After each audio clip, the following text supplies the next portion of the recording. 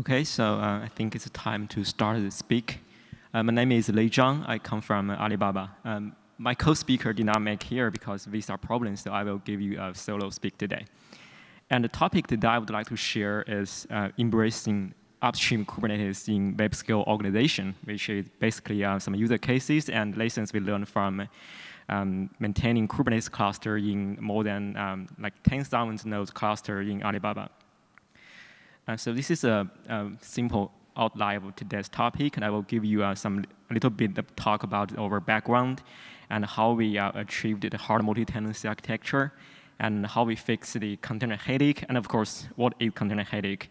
And we'll talk about the workload management and why we prefer the predictability. And of course, we will talk about scalability in this 10,000 nodes cluster. And the last but most important, we will talk a little bit about how we dance with the upstream. Okay, so a little bit background is that our team in Alibaba actually serves both Alibaba Cloud and Alibaba Group. The difference is Alibaba Group is the e-commerce system in China, which is actually one of the largest e-commerce platforms in the world. But Alibaba Cloud is actually the biggest cloud provider in Asia, and we also provide the managed Kubernetes service like AWS or Microsoft either. While in Alibaba Group, this is a little bit different because we basically maintain several internal Kubernetes clusters, and each cluster will have more than 5,000 nodes, and most of them, and the most one of them have like 10,000 nodes at least. And we use them to serve this world's largest e-commerce platform, and that is actually the use case I will talk about in today's talk. And all of these technology stack under Alibaba Group is actually based on open source technologies, including Kubernetes, Operator, Containerd, and runC, and Kata containers. So this is a high-level architecture. And as I mentioned, that we are using a very large cluster to serve all the business unit from Alibaba Group. And that also means this architecture should be a hard multi-tenancy model. But before talking about hard multi-tenancy, I need to mention that what components we use in Alibaba Group. So most of the components are open source and upstream components. For example, the Kube API server, it's totally 100% upstream component. But we do not use the default scheduler because we have a lot of customized scheduling policies and algorithms we need to implement. And also we focus a lot on the scalability issue. So we write our own version of the scheduler. We also use Kube Controller Manager, and we use several of the controllers, but we also implement several of our own controllers because we have our own rolled policies, and I will talk about this more in the later slides. And the whole cluster is actually bare metal cluster, but this bare metal cluster, all the physical machines are managed by Alibaba Cloud bare metal instances. It's something like on-premise instances from AWS or either. And because we have actually it's a fixed size cluster resource pool, so we also have the connector, which is implemented by virtual Kubernetes. So whenever there's some traffic burst or traffic peak, and then we can actually be able to schedule the pod to another resource pool, which is managed by Alibaba Cloud by virtual machines. And this is actually implemented by virtual Kubernetes. If you happen to go to my talk during the virtual Kubernetes, you will know about that. So this is basically the high-level architecture, and I will go to more details. And the first of all, I want to mention is the hard multi-tenancy model, which is very unique in our cluster because we are using a virtual cluster-based hard multi-tenancy model. And the key idea of this model is that we hope, or we prefer, every tenant have a tenant cluster. So it's something like a Kube on Kube architecture. But the difference is every tenant cluster is actually composed by a dedicated Kubernetes control plane, which is totally upstream components, but with several virtual nodes. So there's no real nodes for the tenant cluster. And the virtual nodes are basically API objects we implemented in the HCD. And these objects are virtualized from the real nodes by using a small engine, which name is virtual node engine, VN engine. And it is basically a proxy on top of Kubernetes. So it will handle the inbound and outbound request between Kubernetes and the tenant master. So it's basically basically like a proxy. And we also have virtual kubelet in this place in case we want to schedule pod to other resource pool. But the idea is the same. We will provide a virtual cluster to every tenant. And by doing this, we actually achieved to co-locating the workloads from every tenant in the same cluster, and we share resources. And that's why we do not need to run kubescheduler in tenant cluster, because we have a unified scheduler. The unified scheduler will handle every tenant's workloads because it is tenant aware, and do the fine-grained scheduling based on the conditions of the whole cluster to achieve high resource utilization. And all of these architecture and components will be open sourced during the KubeCon North America of this year. And if you are interested in it, you can just check the Upstream doc we proposed in the Upstream community. So this is the multi-tenancy. A second thing I want to mention is actually how we migrate applications from Alibaba to container. This is very interesting because Alibaba has been using container for a very long time, but I will say they are using container with an anti-container pattern. One of the examples is so-called rich container. So I was very curious what is rich container when I first joined the company, because I'm thinking, okay, why this container is rich? Then I deep dive into the project. I found it very interesting because you can basically find everything inside this container. For example, you can find there's the application, but you can also find there are a lot of start and stop scripts inside.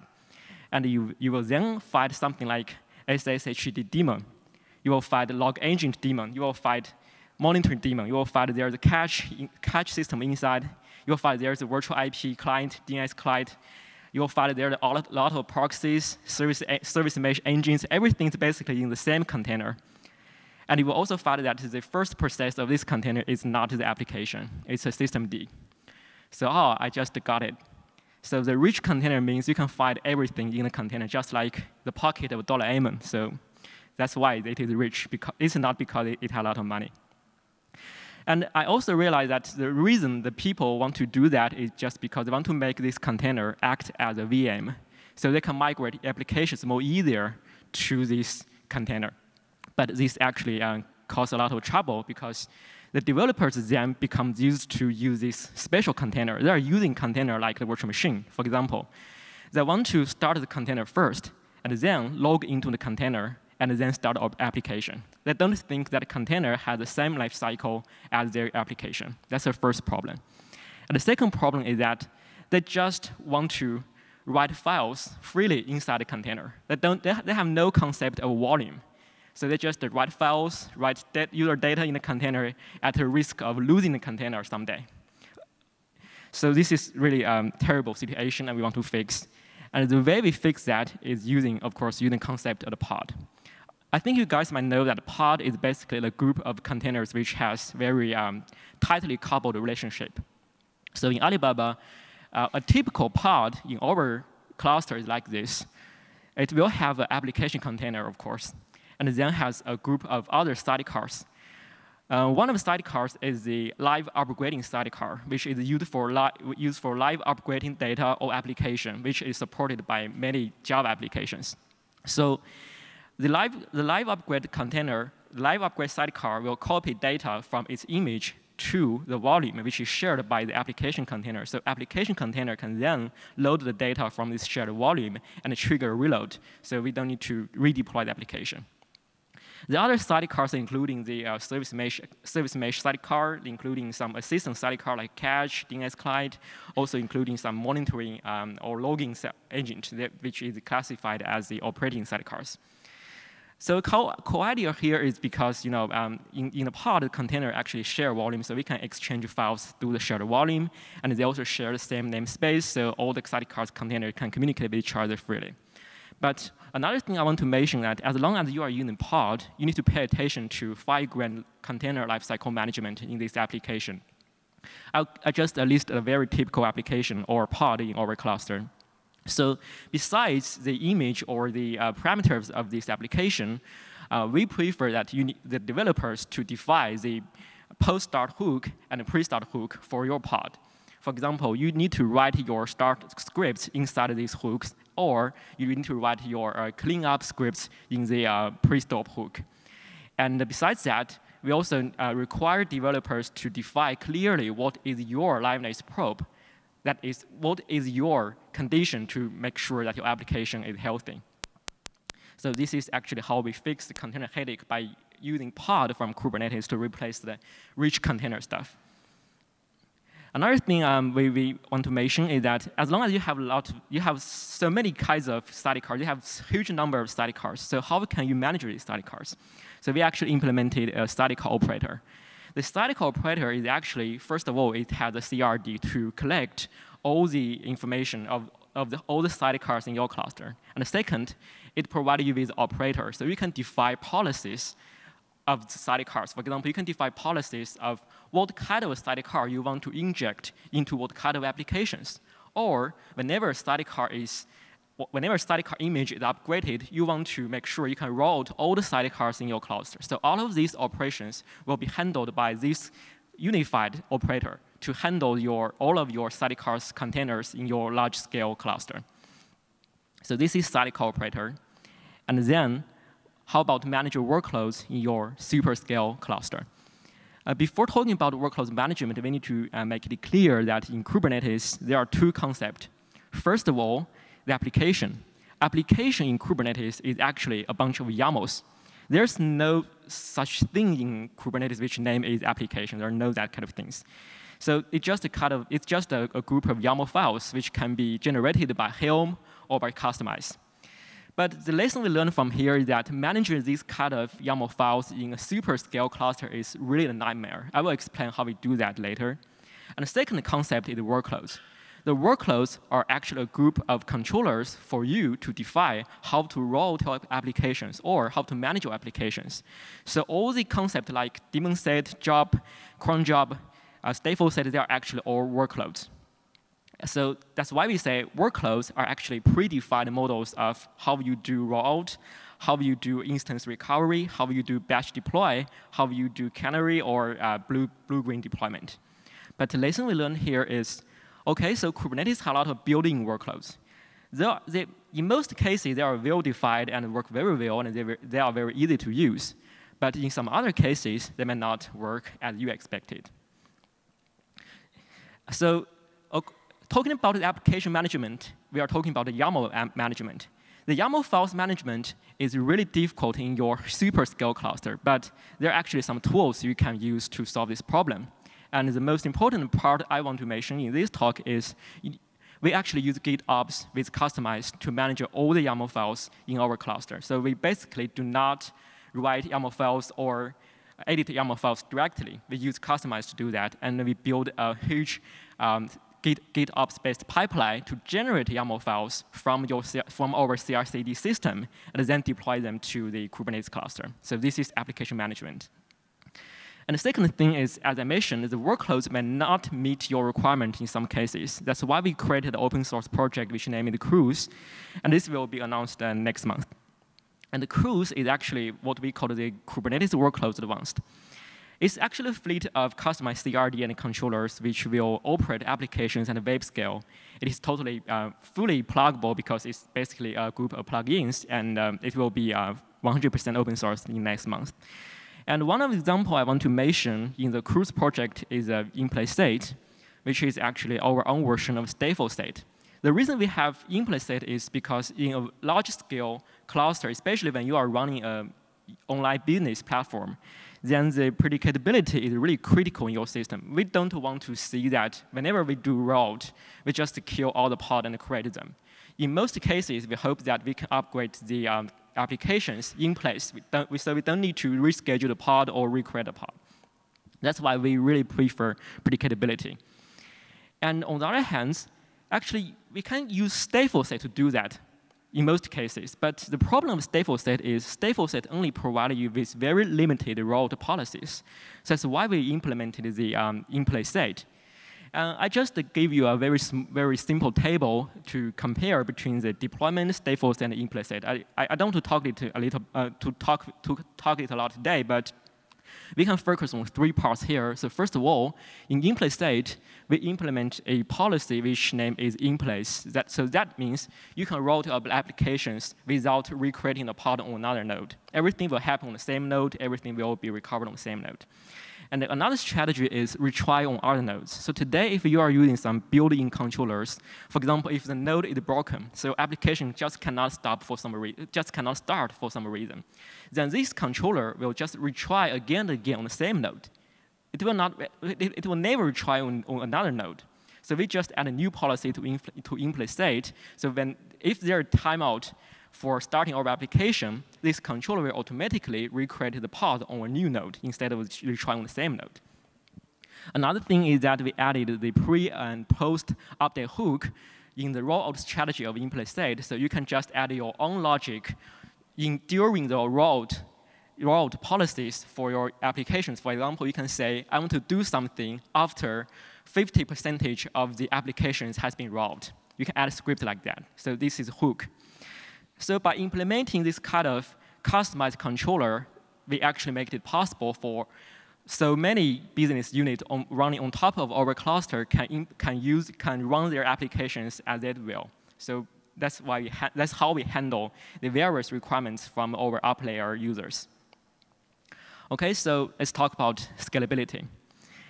But before talking about scalability, I want to mention that you need to know that what is your requirement, because when you want to deploy a cluster, Kubernetes cluster more than 5,000 nodes, you need to think about what is your goal. So that's why I list our requirement here. In current Kubernetes Upstream, the nodes limit, the cluster scale limit is like 5,000 nodes. But in our cluster, we require at least 10K nodes in one cluster. That is our goal. So we require a lot of nodes. That's the first thing.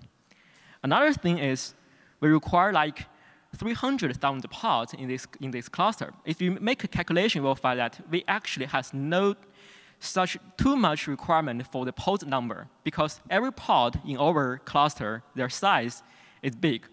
So we generally run 20 or 30 pods on every node. So we don't need to handle some cases which have a lot of pods in our cluster. So you need to make sure you understand the requirement before you do scalability improvement. That's why we said the non-goal for our cluster is to care about the total number of the containers or pods per node, which is a little bit different maybe from your case or from your company. Okay, so this is our requirement. Please remember that. We care about large cluster, but not large number of pods. And another thing I did not mention here is that we have a huge number of CRDs and operators running in our cluster, because we need to serve a lot of business units on top of our cluster. And basically, every business unit will have like 100 CRDs defined to integrate with our Kubernetes cluster, because they may have their own platform as service, they may have their own Istio, they may have their own serverless platform. So every platform will use CRD and a controller to integrate with our Kubernetes. So basically, we have a huge number of CRDs and CRs running in our cluster, which also give us a lot of burden for the scalability part. I will explain this a little bit later. But before you figure out, okay, so after you figure out your requirement and you want to do some research on your cluster, the first priority is how you can discover the scalability issue in this 10K nodes cluster. So that's why we actually developed a performance benchmark toolkit. And there's some magic here, because we are basically using the open source project which named the KubeCon. And it is totally open source and on the upstream. And we just made a little bit modification to integrate it with our cloud infrastructure. And we also implement a HTTP interface on top of the KubeCon, because we want to make it more easier for us to trigger the scalability performance test. And the most important concept of KubeCon is that it will help you to create hollow nodes, which is basically a group of pods. And in order to do this performance test, we are actually using our production cluster online to do that. We do not create a new test cluster, because we want to make sure everything is consistent with the production environment. So before we do the performance test, we will tend and drain nodes for this performance test environment. and they will run the application, performance test application by just sending HTTP request like this. We just send a HTTP request to our KubeMark, and it will run the test.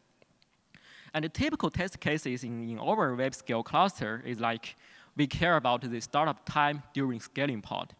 And also, we care about the time of creating and deleting pods in this cluster. And we care about the pod listing return time. And we care about the failure counts, of course. So whenever you have this kind of performance test system, then you can just try to run your test cases again and again to discover the scalability issues. And according to our test, and of course based on our requirements, we found that there are several issues in the current Upstream Kubernetes cluster. First of all is, of course, etcd. We actually invested a lot in both etcd and its backend storage, which is BotDB. And most of the issues happens in etcd is actually related to concurrency, locking, and data store. That is a BotDB. And the second thing we found in this critical path, which is between etcd and API server, is that the API server is actually very sensitive to the data scale. Especially when there is a large amount of data, the API server will actually suffer from high pressure. It will just reject your request. And this happens a lot when you have a huge number of CRDs or controllers keep watching or relisting your API server, or you just keep listing, for example, every node or every pod in your super scale cluster. Another performance issue we also observe in our cluster is come from the customized controllers, which, as I mentioned, almost every business unit or every customer will actually install their own version customized controller in our Kubernetes cluster by implementing their own operator or something like that. So this kind of pressure also drag a lot the performance of our API server with the etcd path. This is actually the critical path of the whole cluster.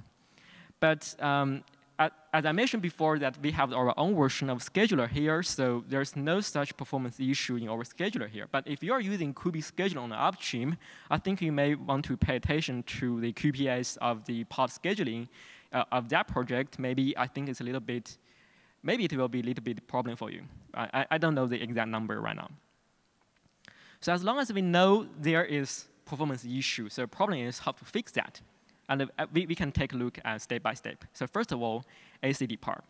As I mentioned, the etcd part is mostly related to concurrency, locking, and data storage problem. So we actually did a lot of work on Upstream to solve the concurrence, for example, concurrent read, and to remove a lot of unnecessary locking in the code base. And you can actually check all of these PR and issues on Upstream. We actually cooperated with the community to do that, but we actually have any in-house solution. Every contribution has been contributed. Every patch has been contributed back to the Upstream like that. And also, we noticed the BotDB, which is used as the etcd backend, has a lot of performance issue because this project is actually not very actively maintained. It's actually partially maintained by Chorus right now. And for example, I just listed here, we fixed the bug in the etcd BotDB part by replacing the state structure from a list to the hash map, which improves the performance like 24 times compared to the baseline. And after we have cherry-picked all of these fixes on the Upstream, we also did a performance test again, and we found the result is very good. So the test result is like this. We have 100 clients to connect with this etcd. We have 3 nodes, physical nodes, to run the etcd cluster. And then we tested it with 1 million random key value pairs, and we achieved the QPS of 5,000. And the completion time of this test is around 200 seconds. And the latency, most of the latency is less than 100 milliseconds. So this is a very reasonable result if you have already cherry-picked all of the patches from the Upstream. The latest release of etcd actually contain, I think, most of the patches, but there are still some of them not included. So if you are interested in that part, I recommend you checking all of these issues and PRs. So this is etcd part. And the second part is Kube API server. We also cooperate with the community to do that. And there are several outstanding fixes I want to share with you guys today. The first of all is pod listing indexing. And this actually, this patch cannot be contributed to Upstream, but we will do that very soon. By adding index for listing pod, you can actually achieve a lot of performance improvement in this critical path of your API server between your controllers or operators. And also, there is a very interesting issue on the Upstream, which name is the watch bookmark. It is actually what we are doing with Google recently to implement this feature.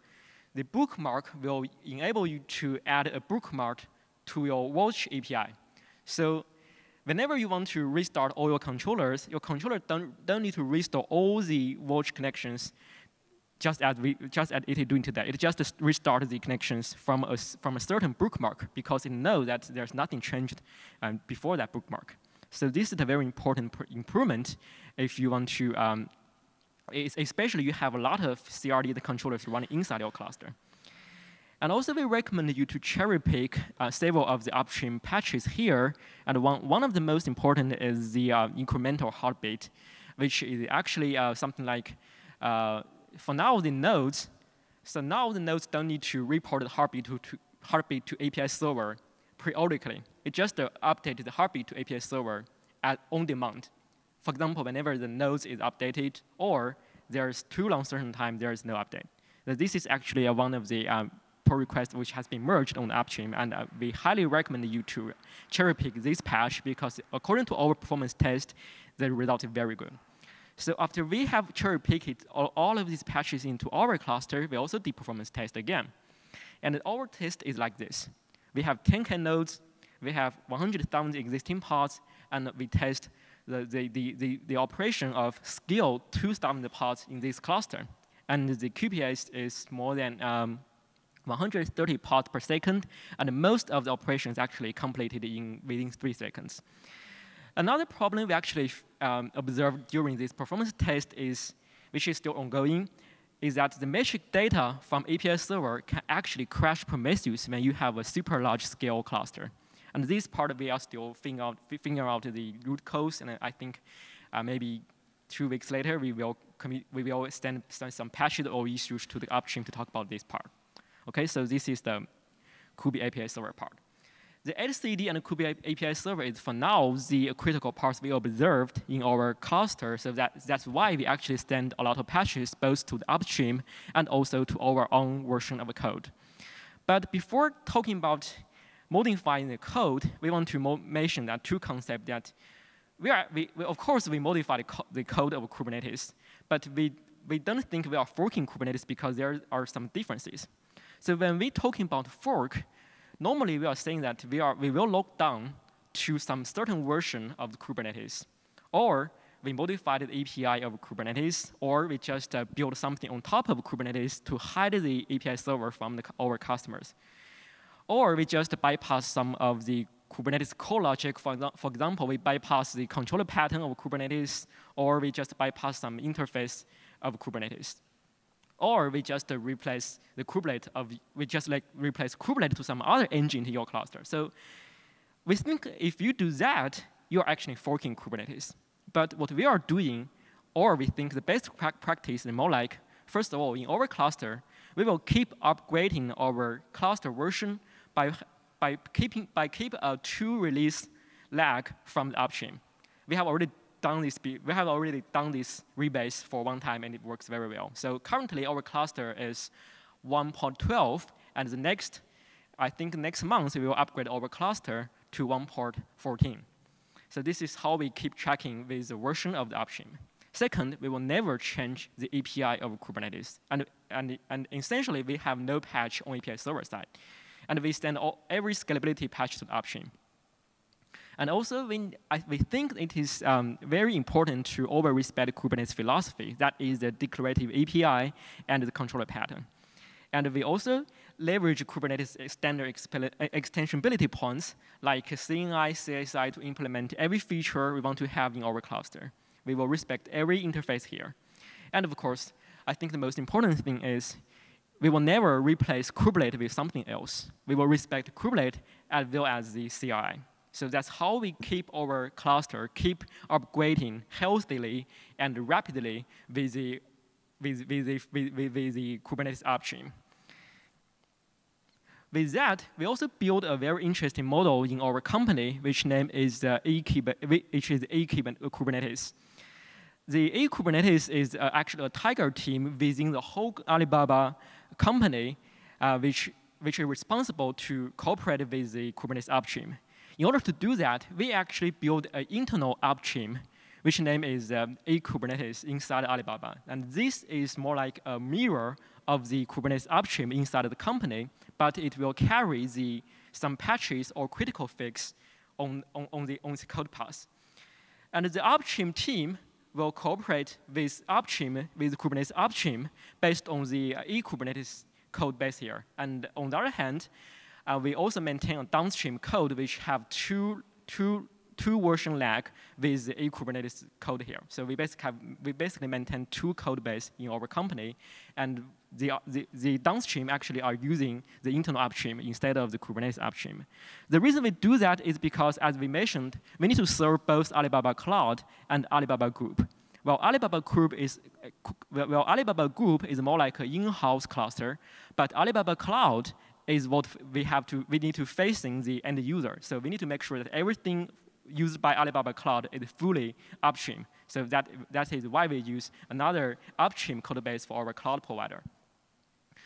And by using this model, so all of our partners and our affiliate companies will actually consume the Alibaba Kubernetes infrastructure, which is a downstream of the Kubernetes code base. So this is how we cooperate with upstream. And for now, this model works very well.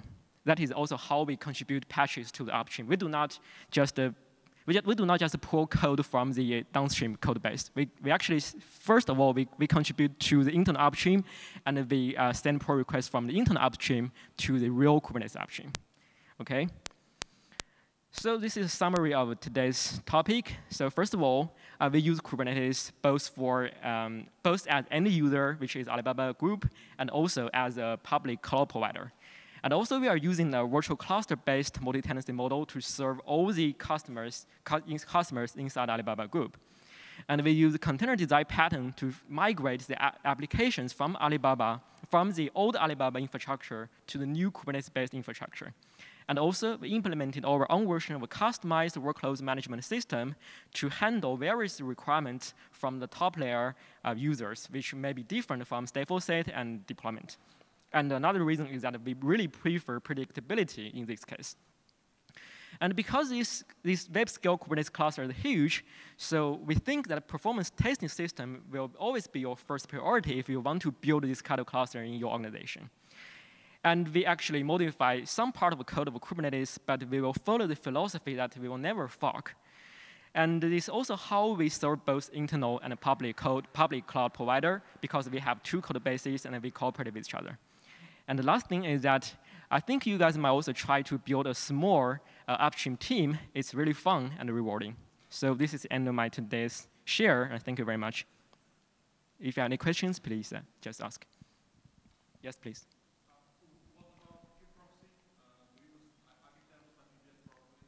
Yeah, actually, we use RPVS in our cluster, but it's only for part of the user cases, and in other user cases, we mostly use DNA as part. Yeah. Yeah, please.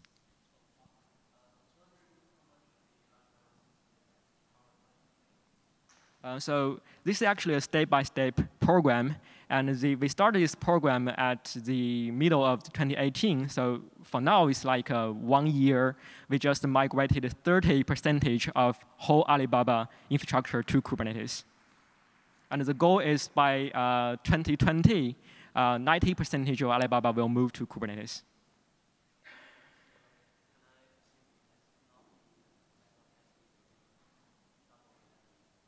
It's already been tested. In 2018, there are 13% of traffic is handled by Kubernetes.